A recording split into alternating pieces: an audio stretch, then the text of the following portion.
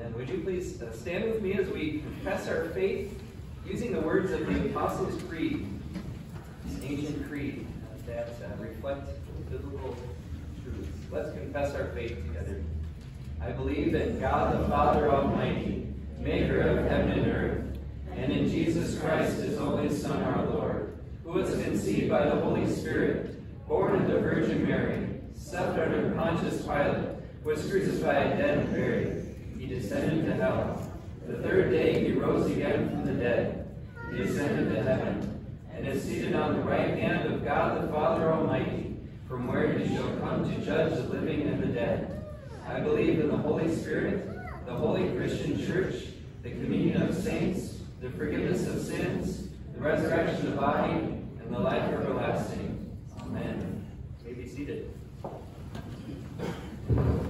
As we call the worship team, just a reminder too, we don't take an offering of passing the plates, but you're still welcome and free to give offerings unto the Lord. There's a basket in the entryway as you leave church today. So come on up, our worship team, as they guide us in praising the Lord.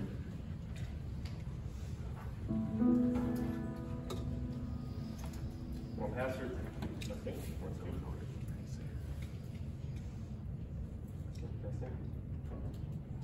can you hear me? No. Try it again. Testing. There we go.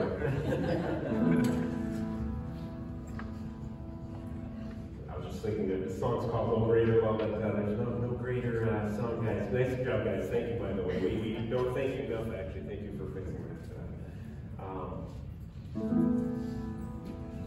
Yeah, this song is called "No Greater Love." How marvelous.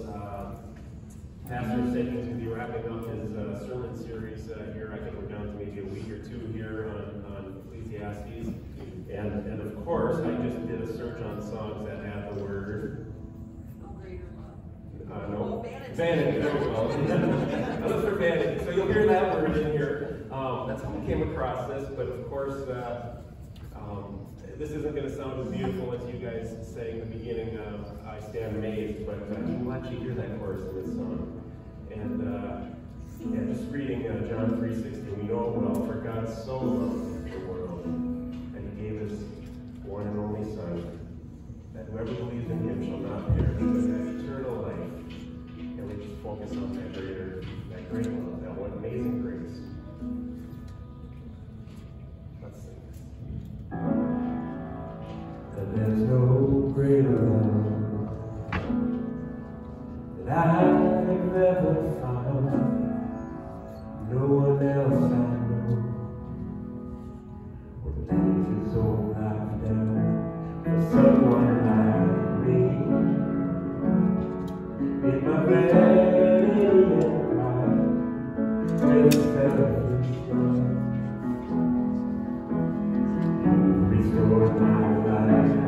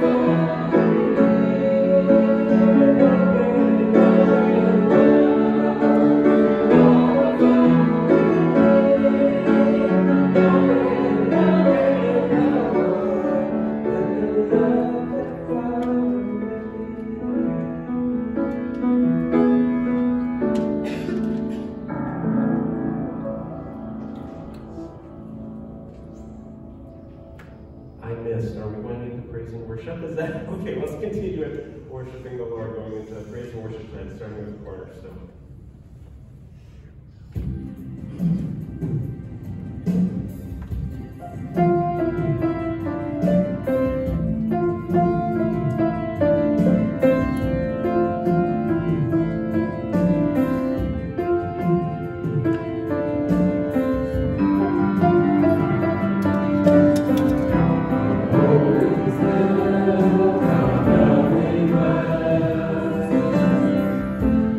Jesus.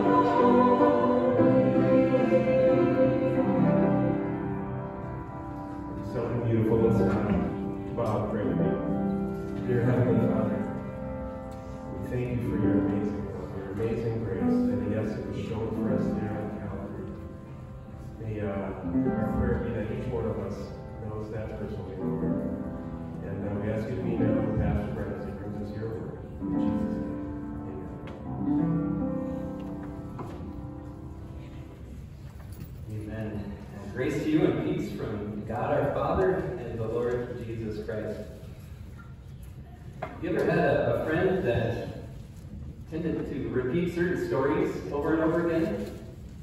Maybe that friend is me. I'm sorry if I ever repeat illustrations. Sometimes I feel that I do that. I apologize for that. But you have that friend that no matter what, they tend to kind of tell the same story over and over again. And when they start, you just know how it's going to end. But you just listen. Oh, yeah. yeah. Oh, yeah. Oh, and then you kind of laugh at the end of the conclusion to that. I appreciate that.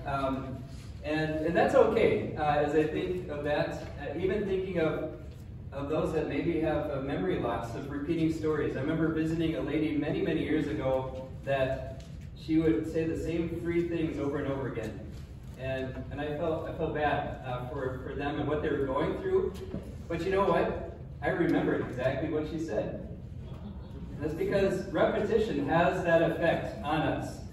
Repeating certain words or repeating certain phrases has a way to really drive it into our minds and into our hearts. And I'm going to do something today that I don't know if I've ever done this in my preaching career. We're going to cover a number of chapters all at once today. So we've been walking verse by verse through Ecclesiastes. We've been going through from the start of Ecclesiastes all the way up until this point. And I have a couple of reasons for doing this. One is Solomon. I'm not saying that Solomon just is starting to repeat himself, but I am saying he is kind of repeating himself a little bit. But I think he's doing that on purpose, to say the same thing that he said before in the book, but maybe in a little bit of a different shade. And you know what? That's okay. Repetition, if done in a certain way, has a way of drilling it into our minds and into our hearts. And I think that that's what God is doing for us. As Solomon is repeating some of the same things that he said earlier in the book. Did I mention? I think I mentioned way back at the beginning of the sermon series in Ecclesiastes that the word vanity is used 31 times throughout the book. And over the course of chapters 8 through 11, which is what we're going to cover this morning, buckle up, right? Open your Bible to Ecclesiastes 8. We're going to cover a couple of key sections here where Solomon brings back this phrase, all is vanity. And the rest of Ecclesiastes chapters 8 through 11, it feels a lot like the book of Proverbs. We covered that a year or two ago here at King of Glory, walking through Proverbs, hearing a sermon series through Proverbs. In Proverbs, there's a saying here about this topic, and then the next verse there's a saying here that is about that topic there. And they're not always super connected to each other. There's just good wisdom put together, talking about various topics. And so that's what Ecclesiastes 8 through 11 feels like. It's a collection of miscellaneous proverbs, miscellaneous wise sayings, living out this life of faith, this life of wisdom that Solomon has come to. He has come to grips with that as he has examined life and the purpose of life. And so, in light of that, I'd like to have this sermon, and then next week on Confirmation Sunday, we'll end with chapter 12, which speaks to youth. And I think that's so fitting for Confirmation Sunday as well. So, like I said, buckle up. We're going to go through a couple of key sections here where the phrase vanity is used and some of the similar types of conclusions that Solomon comes to. And this message, I pray that God does the work of driving these truths deep into our hearts, imprinting God's wisdom on us as we live in this world where we need a lot of wisdom. So, first little section I'd like you to go with me is Ecclesiastes 8, verses 9 through 17. Listen to these words. Ecclesiastes 8, starting verse 9. He said, "All this I observed while applying my heart to all that is done under the sun, when man had power over man to his hurt. Then I saw the wicked buried. They used to go in and out of the holy place and were praised in the city where they had done such things. This also is vanity. because the sentence against an evil deed is not executed speedily. The heart of the children of man is fully set to do evil. Though a sinner does evil 100 times and prolongs his life, yet I know that it will be well with those who fear God, because they fear before him. But it will not be well with the wicked, neither will he prolong his days like a shadow, because he does not fear before God. There is a vanity that takes place on earth, that there are righteous people to whom it happens according to the deeds of the wicked, and there are wicked people to whom it happens according to the deeds of the righteous. I said that this also is, say it with me, vanity. And I commend joy, for man has nothing better under the sun but to eat and to drink and to be joyful, for this will go with him in his toil through the days of his life that God has given him under the sun. When I applied my heart to know wisdom and to see the business that is done on earth, how neither day nor night do one's eyes sleep, then I saw all the work that that man cannot find out the work that is done under the sun. However much man may toil in seeking, he will not find it out. Even though a wise man claims to know, he cannot find it out. And so in this little section here in Ecclesiastes 8, Solomon is starting to continue to wind up his book and to touch on some of the same things that he's touched on, right? Some of these verses sound very similar to the verses that we've looked at and thought about before in this book. But if I were to summarize this mini section here in chapter 8, is the expression that you maybe hear in this world, and maybe you've said it to yourself: why do good things happen, or why do bad things happen to good people, and why do good things happen to bad people, right? Have you said that? Have you heard people say that? Why does it seem that, that's such a wicked person, and he or she, they're getting all the good things that are happening to them? What's up with that? And why does it seem that there's a righteous person, a person that is righteous, that it says, especially in verse 14, that it happens according to the deeds of the wicked? Why is that? An answer is not given specifically, other than this: that no matter the circumstances of your life, be it you are a righteous person or an unrighteous person, or good happens to you or bad happens to you, what matters is whether or not you fear the Lord. That's one of the things I appreciate about Solomon, as he's wrestled with life, and as he's thought about it, and as he's observed everything that happens under the sun, all business, all work, all that happens under the sun, he has come to a place of seeing life through fearing the Lord, respecting and honoring God in life. When we come to that place, when we see that, yes, there is injustice, there is wicked people have good things happen to them, and good people have horrible things happen to them, and we say at the end of the day, and we feel it, right? All is vanity. This is vanity, Solomon is saying. It's meaningless, a chasing after the wind. And yet, we're able to have that biblical perspective. We're able to fear God. Solomon makes that conclusion in verse 13 of this. He says, "But it will not be well with the wicked, neither will he prolong his days like a shadow, because he does not fear before the Lord." We're able to entrust ourselves to the Lord of the universe, even as we see wickedness flourish. When we might say, "God, why are you allowing that wicked person to flourish?" Or when we see horrible things happen to the righteous, we're able to entrust ourselves to them, to know that in the end, the Lord will make it right. Vanity of vanities, says the preacher. Solomon is saying that again. All of this is vanity. And so let's skip to another little section where Solomon continues to wrap up his book.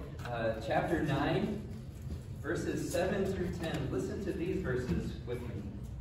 Solomon repeats some of the same themes that have run through Ecclesiastes. as he synthesizes his findings after reflecting on life. Listen to Ecclesiastes 9, 7 through 10. He says, "Go, eat your bread with joy.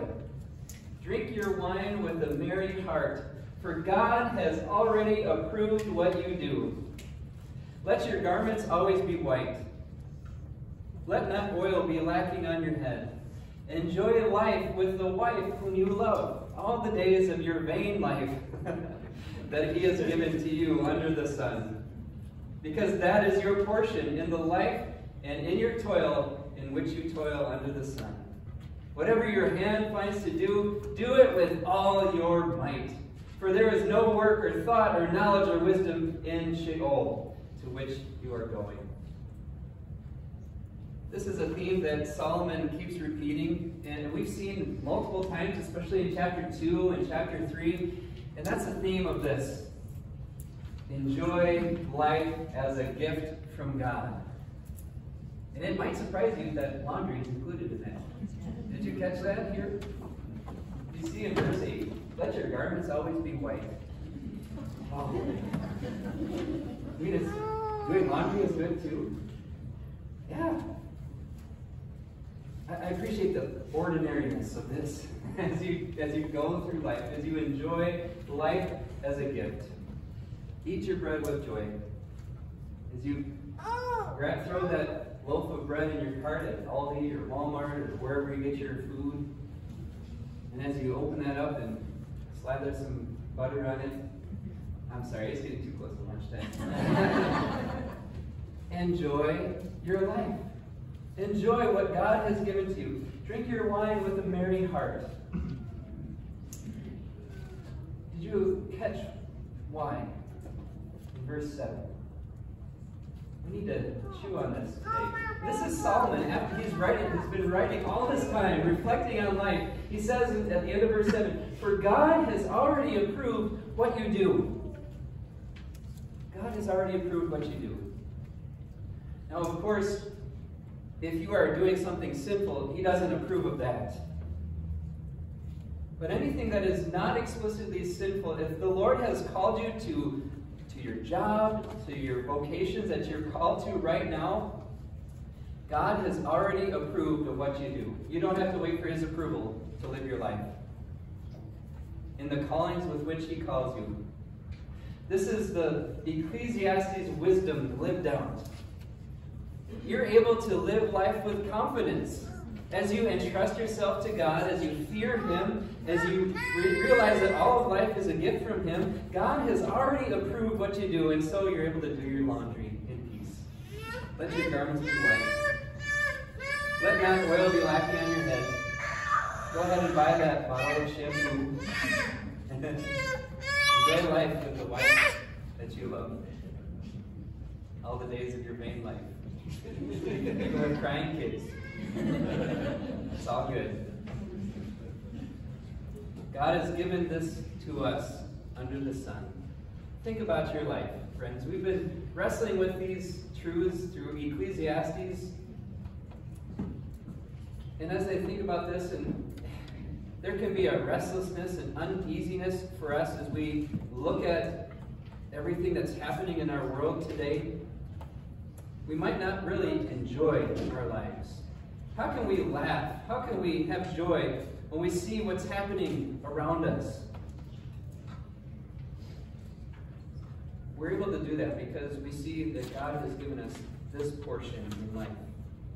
Verse 9, in the toil, this is your portion, this is the lot, this is the toil with which you toil under the sun. Whatever your hand finds to do, do it with all your might. This biblical confidence, this biblical wisdom God gives to us.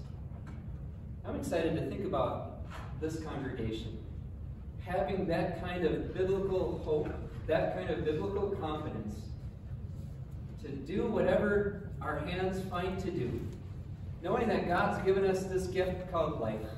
Life is short, right? It is so short. God has given us this life to enjoy, to eat our bread with joy, to drink our wine with a merry heart. God has approved what we do. we're able to take a breath and say, thank you, God.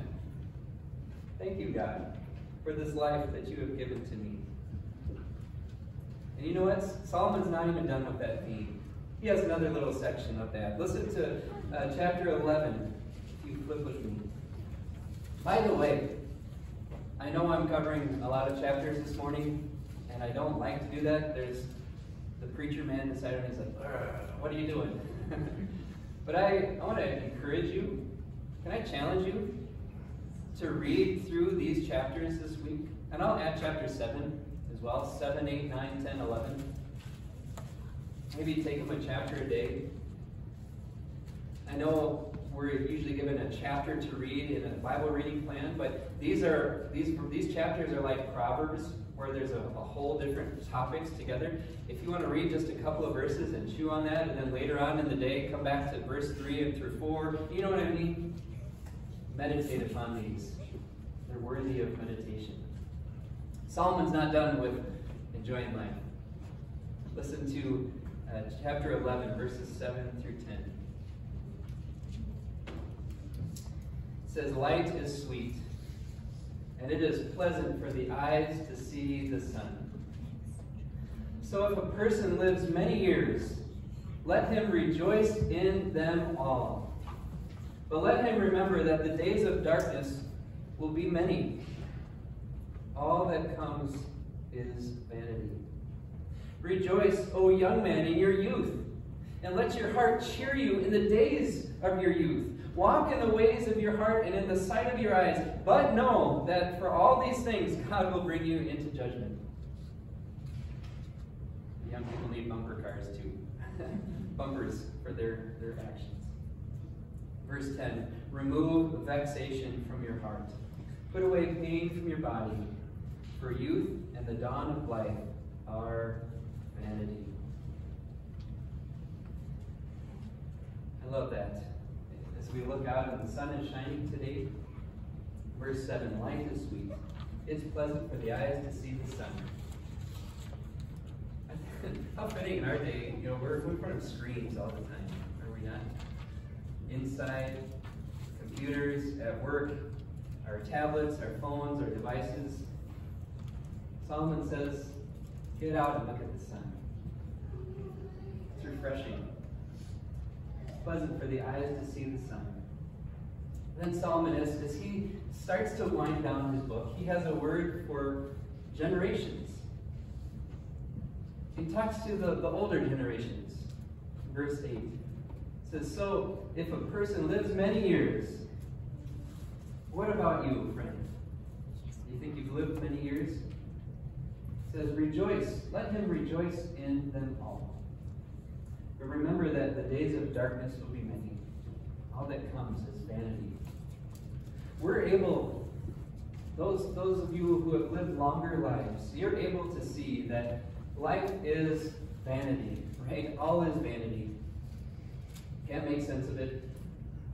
And yet, life is also precious. God has given it to you as a gift, and you're able to rejoice in the good gift that God has given to you if you live many years.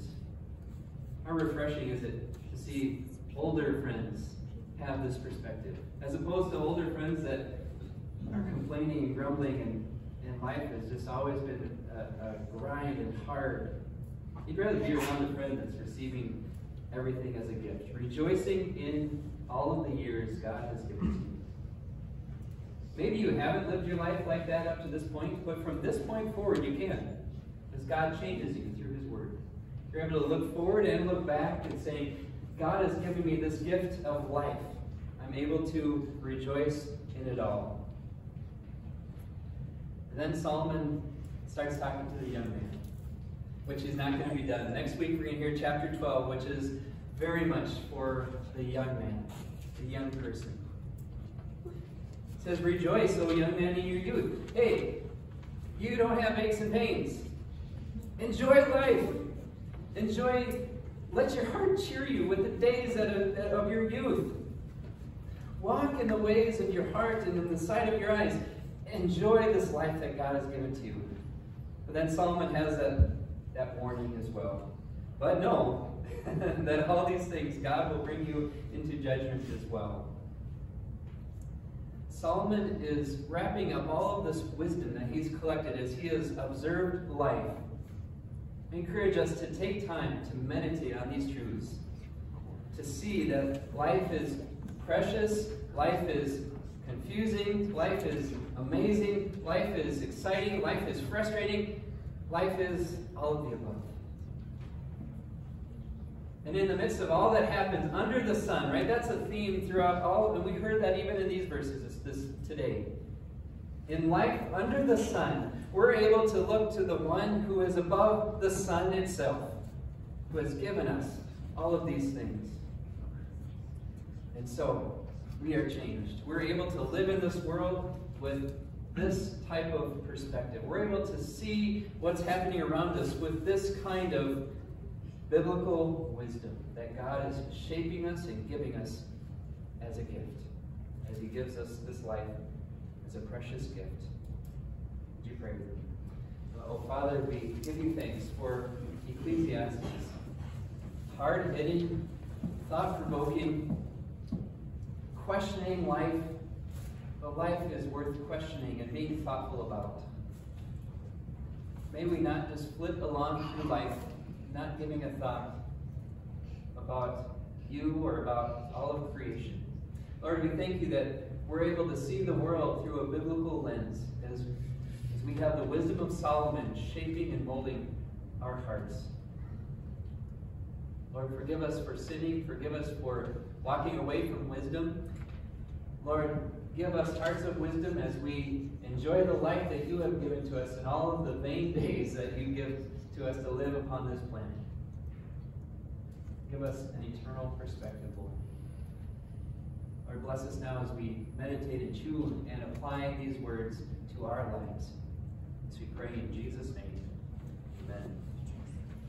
Amen. Now let's sing a hymn of response. Count your blessings.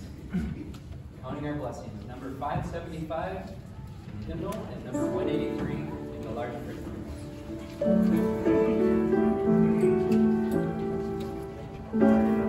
Thank you.